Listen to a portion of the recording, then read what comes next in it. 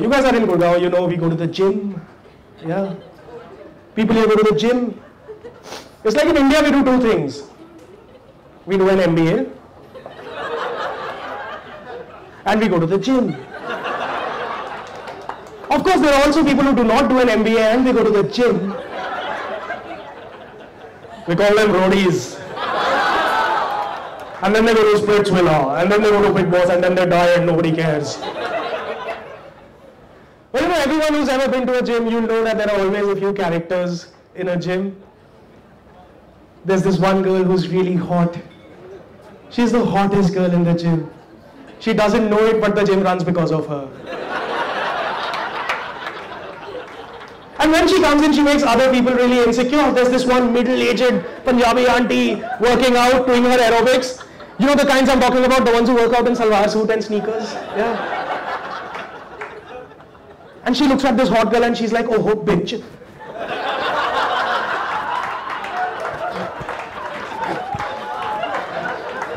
Even I used to look like that. Wait till gravity catches up with her. You can laugh 2 minutes later, sir. And then there's the girl who used to be the hottest girl in the gym before this one came in. And hot girls hate their thunder being stolen. So she's calmly walking on the treadmill and she just looks at this new hot girl and she's like, she might be hotter, but who cares? At least I'm a better human being. That one line has been giving losers hope for centuries. That's like your grandmom telling you, अच्छा ठीक है, fail हो गया ना, cheating तो नहीं की. But that's what Arvind Kejriwal did 2 weeks back. He was like, sir, माना हम corrupt नहीं है.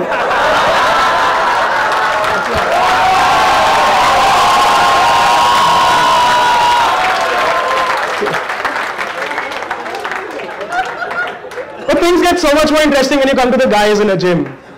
Let me introduce you to them. Ladies and gentlemen, in a gym in Gurgaon, as they call it, there are these two guys called Bunty and Rocky working out. When people meet Bunty and Rocky at a party and they ask them, Bunty and Rocky, what do?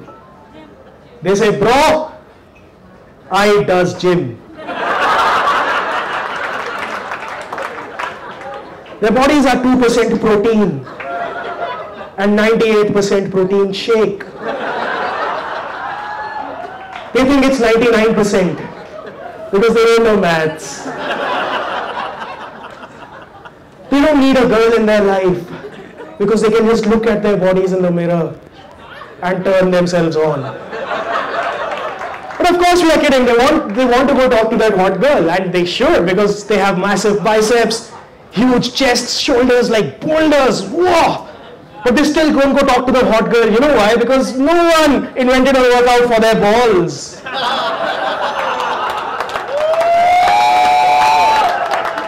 And all workout and no foreplay makes Bunty a very dull boy. It's true.